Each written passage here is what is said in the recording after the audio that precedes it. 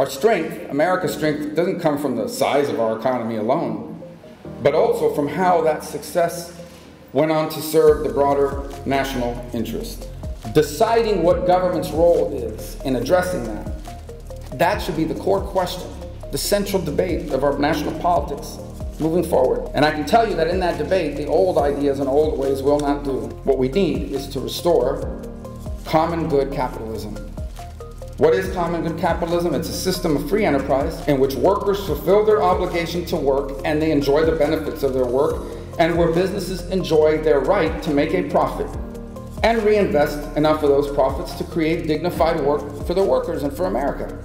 Common good capitalism is about a vibrant and growing free market, but it is also about harnessing and channeling that growth to the benefit of our country, of our people, and our society at large.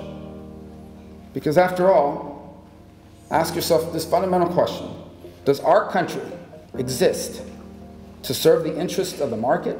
Or does the market exist to serve the interest of our nation and of our people?